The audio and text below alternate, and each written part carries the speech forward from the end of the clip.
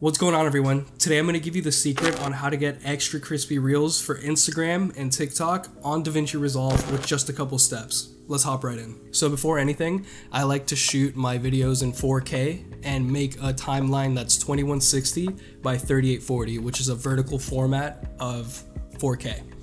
Once we have that, you guys can see that I already have a reel made and ready for export. We simply just go to the delivery tab.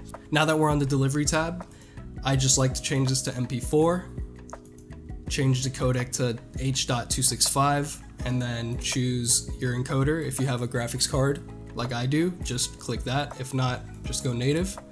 And on the resolution, we're gonna go custom and put 1080 by 1920. So I always like to shoot in 4K, have a 4K timeline, but in export, I export in 1080 by 1920. And then we'll set the frame rate to 23.976. And right here, we'll set restrict to 50,000 and we'll set it at main 10. Once we have that, I like to choose constant bitrate and then just add that to the render queue.